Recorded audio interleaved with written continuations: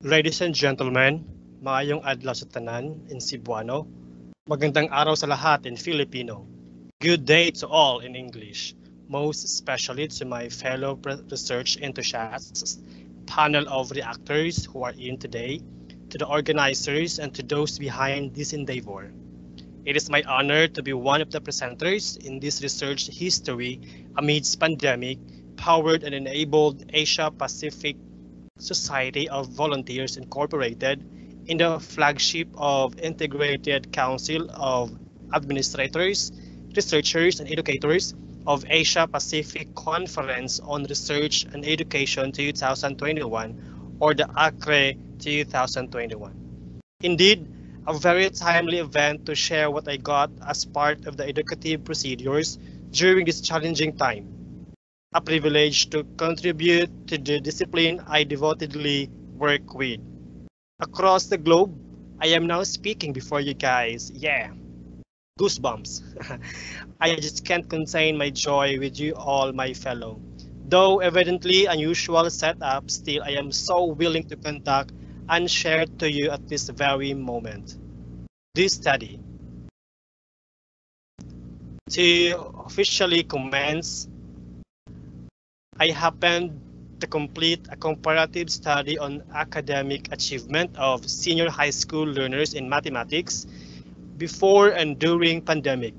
This is somehow be serving as an action research along the sides on struggles with this challenging scholastic quote-unquote era. I am Jovan Q. Trozo, 33, and I am from Lanao del Norte, tagged as the land of beauty and bounty, Region 10. Specifically, I am serving quite a good number of years as a senior high school teacher in science, technology, engineering, and mathematics, handling basic calculus, pre-calculus, general mathematics, statistics and probability, and sometime in practical research at Maigo National High School, Senior High School Department. I am the Senior High School Department Coordinator, at the same time, the Career Guidance Coordinator of the aforementioned department.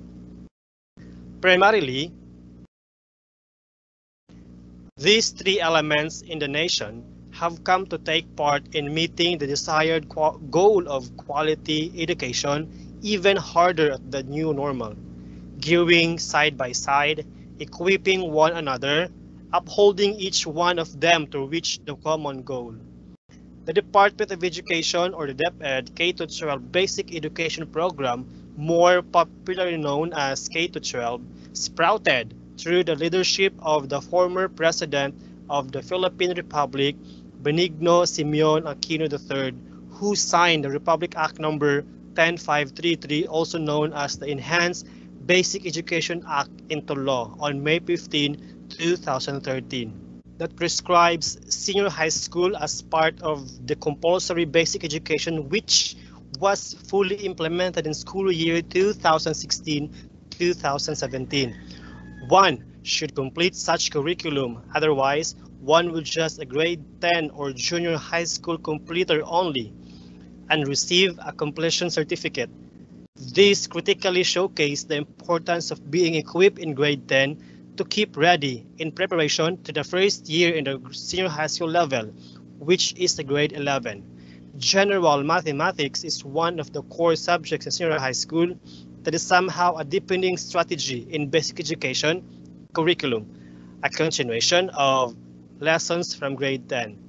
These factors are bunking to the fact that education is a fundamental human right, a global common good, and a primary driver of progress across all the 17 Sustainable Development Goals, or the SDG, of the 2030 Agenda as a bedrock of just, equal, inclusive, peaceful societies, and all. The Charles Darwin societal theory observes that provisions of formal equity of access to education by putting everybody on the same level from the scratch guarantees that the ensuing run is a just one.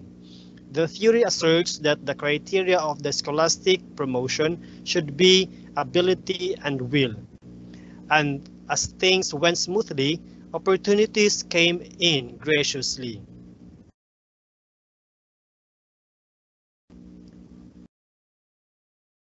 In March 2020, the World Health Organization, or the WHO, declared SARS-CoV-2, or the COVID-19 coronavirus outbreak as a worldwide pandemic. The classical educational process has been severely disrupted by the COVID-19 pandemic, and the administrative measures taken at the national, regional, and local levels to prevent the spread of the coronavirus infection. Research in mathematics achievement during COVID-19 can provide windows into why mathematics learning seems to be taking bigger hit during pandemic. 3 studies based on Northwest Education Association, or the WNWEA data predicted students could learn half or up to a full year less mathematics in 2020 to 2021 compared to what they could learn in a typical year. In Asia, by the way, mathematics is viewed as one of the most critical subjects wherein students are encouraged to study and the discipline. Most Asian countries' guiding practices on children's mathematics achievements are quite more vigorous. The transition of learning mathematics has become intensive, though it is complacent to a spiral approach in the K-12 curriculum. It requires useful and applicable fundamentals which are equally important to surmount parallel problem set reflected in year levels, specifically in grades 10 and 11, which are the focus of the study. I'd like now to share the thesis and the research gap. The new normal learning landscape intensifies such conditions and have become the phrase of the town in the world of academia nowadays, which a number of doubts, hesitations, and uncertainties rolled into formidable challenges to surmount changes concurrently. This study presents a response to figure out the extent of comparison on mathematics academic achievement of learners in Maigo National High School at the 5th year implementation of the senior high school amid this one of the most demanding situations that is before and during pandemic in all human aspects across the globe.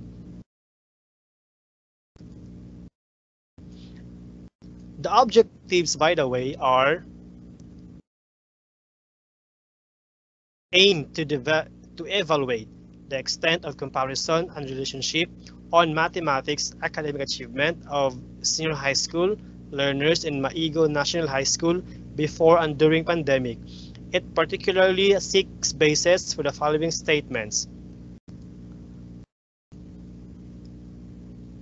The mathematics academic achievement of senior high school learners in grade 10 and 11 in the last and the first 2 quarters in grade 10 and grade 11, 2 academic years respectively.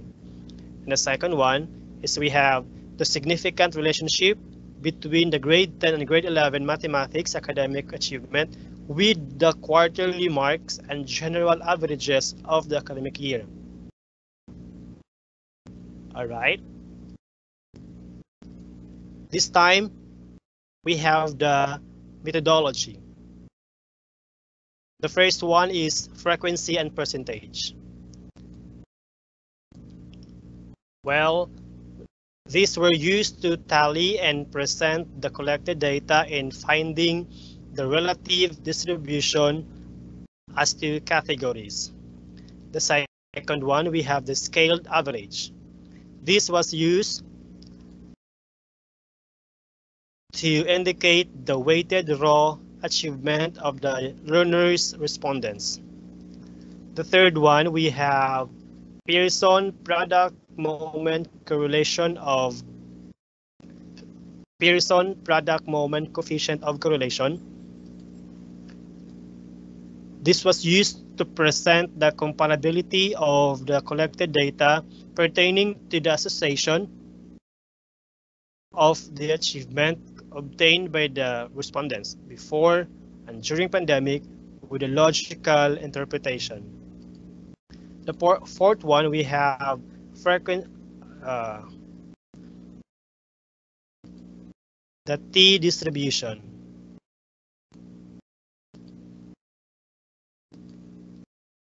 And this was used to test the statistical significance of the relationship of the calculated data with the interpretation listed above. Both the circulated advisories of the region and division offices, say regional advisory number 41 series of 2021 dated April 30, 2021, and division advisory number 23 series of 2021 dated May 11, 2021. Both were in compliance with the DepEd Order number 8 series of 2013. The issuance of these advisories were for the information of the department officials, personnel, staff, and concerned public. The approbation of the supervising individuals and the immediate head were observed, hence was recognized. The learners' respondents' quarterly marks and general averages in mathematics before and during pandemic were the main raw data considered.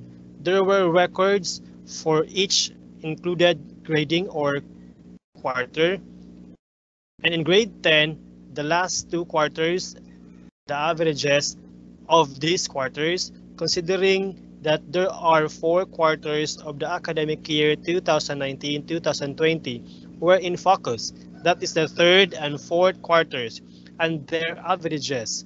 Also, the first 2 quarters of the semester and the semester average for grade 11 were emphasized, that is the first and second quarters and the midterm final grades.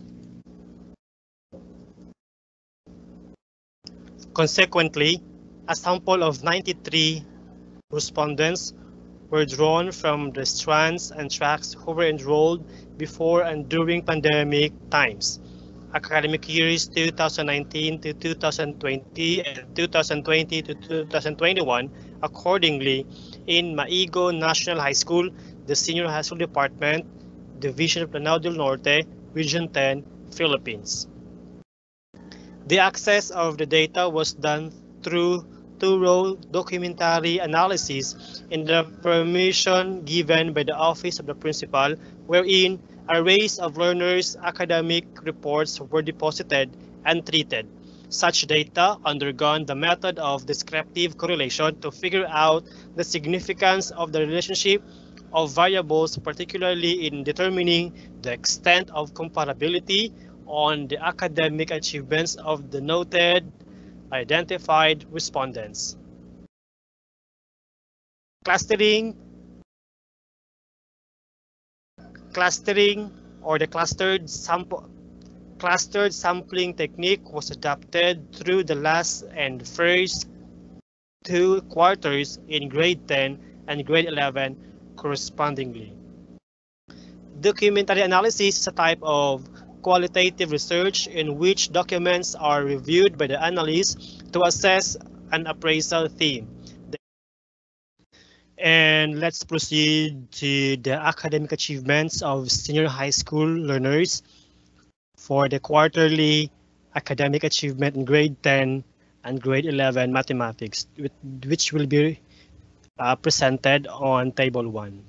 So you can see there the grading scale of 80 to 84 was where the majority of the learners per quarter settled. They had satisfactory descriptively rated in both academic years. Such observations were ranging 30s to 40s at roughly 50%. To indicate a few, the tallies were 33 or 35.48% and 32 or 34.41% in the first grading period. Among the entries in grade 11 mathematics, achievements 47 or 50.54% was greatest figure. The same descriptor, satisfactory, that occurred in the second quarter. In some point, in just a reminder, learners interestingly showed better marks in grade 10 with 27 observations at 29.03%.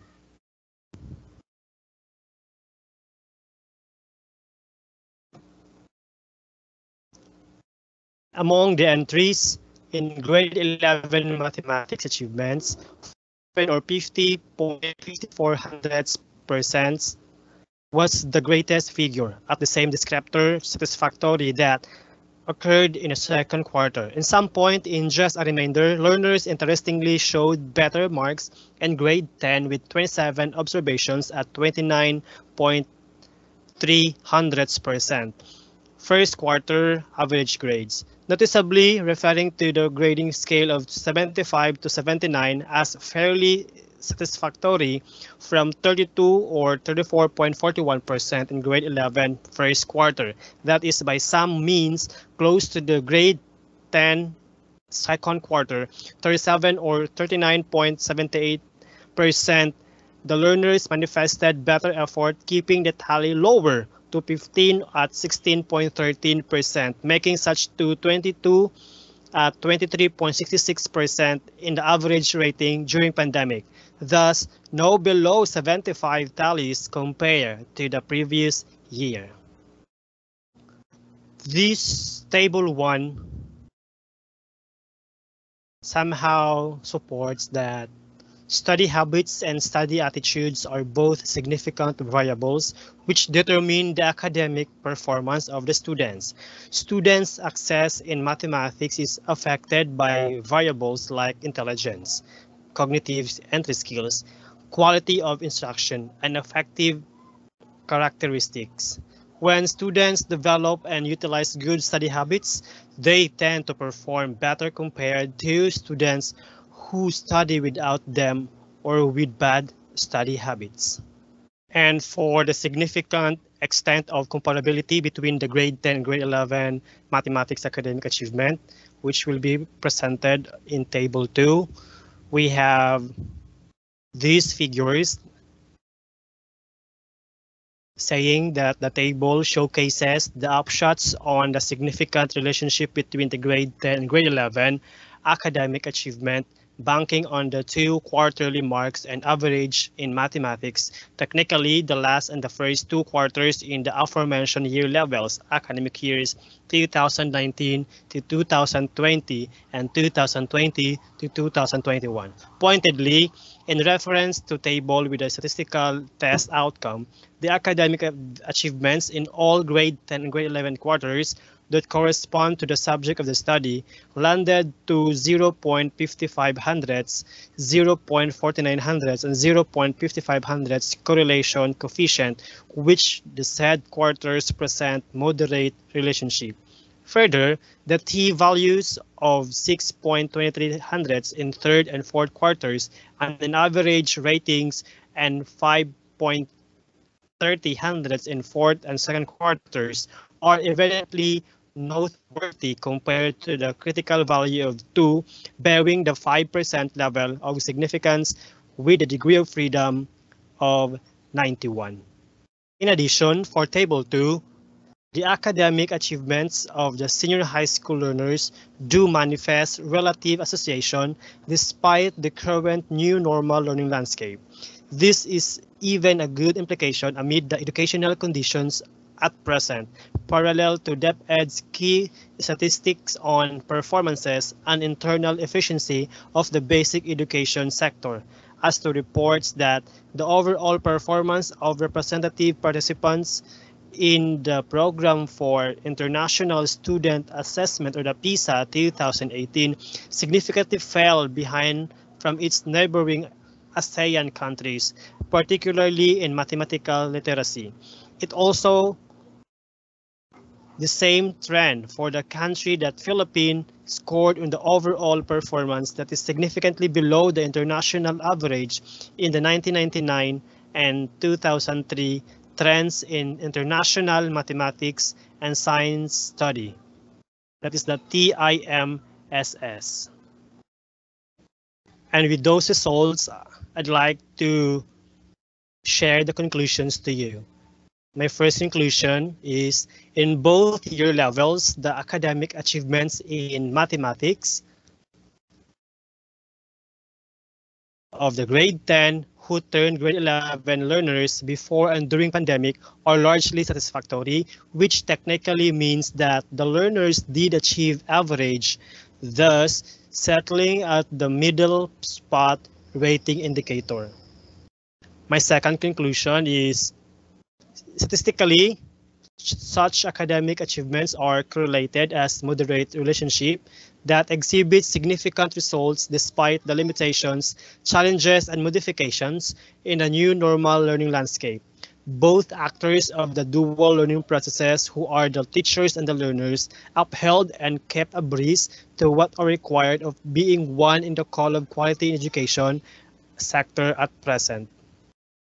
These conclusions may somehow present that in most cases, the results of research on specific teaching practices show only small or moderate gains. In education, we need to understand, carefully select, and use combinations of teaching practices that together increase the probability of helping students learn, knowing that these practices may not work in all classrooms at all times. And also, the strongest possibility of improving student learning emerges where schools implement multiple changes in the teaching and learning activities affecting the daily life of students. And let's have now my recommendations. The first one is the DepEd support programs in addressing the immediate educative needs amid pandemic should even be more intensified and further monitored to reach higher elevations in academic achievements through all the areas of specializations, specifically in mathematics. Secondly, since health conditions nowadays are still beyond certainties, thus affecting global academic pursuits, there should be special working platforms for teachers and learners to efficiently and effectively deal and sustain another scholastic cycle amid pandemic time, like psychosocial activities, technological advancements management, professional and personal space, and many more, in as much as applicable. These somehow endow commendations for teachers and learners as well in expending extra effort in assurance of serving reasonable contextualized education in such present challenging educative arena. Revisits and reviews on the prescribed learning competencies should be undertaken to promote and implement more critical yet relevant lesson delivery, most especially with a number of challenges in both actors of the dual learning processes as the procedures, accessibility, and regularity are concerned. Remediation and enrichment interventions should also take into priority to uphold the necessities either be for the identified deficiency or for the known sufficiency concerning to the learner's aptitude and attitude towards holistic development. The next recommendation is the participation of the community, that is the local government unit, and the family at large. That should be heightened correspondingly to suffice the physical and emotional stability of the learners in one way or the other that help as well in facilitating learning with the teachers.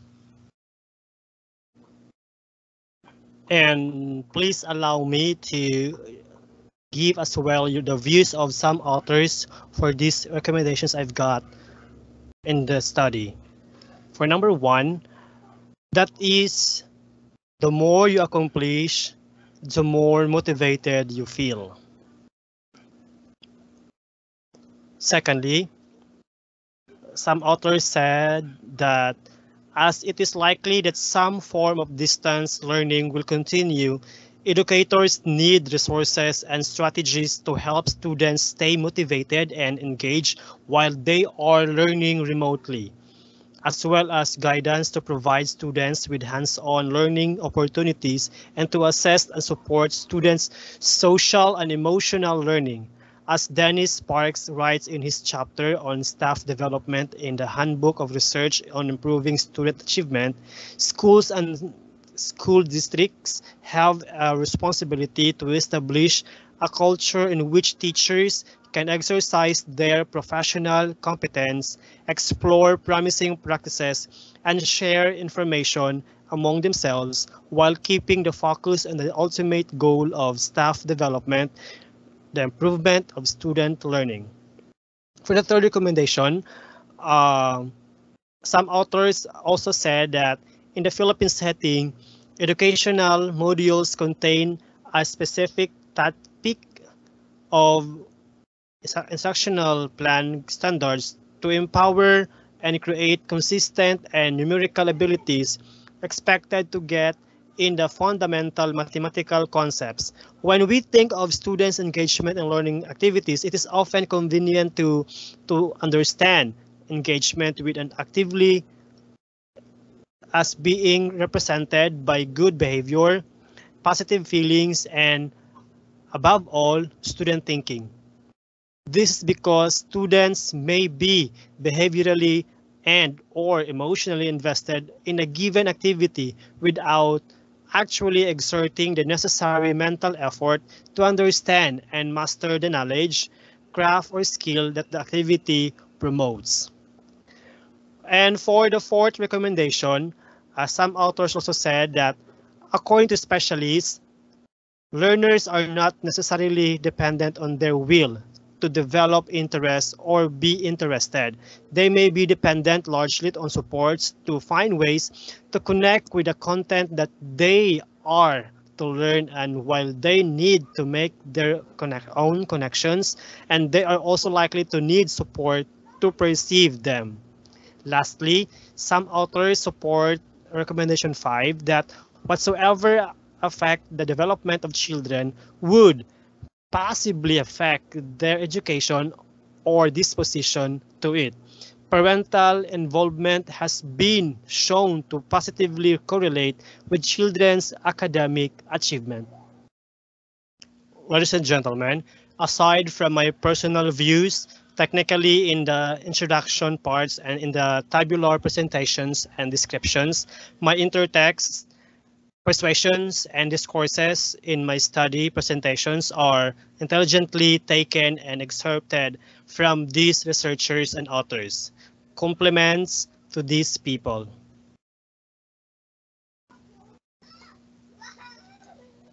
Thank you, and I am Jovan Q. Trozo. Thank you for the opportunities to present to you my study.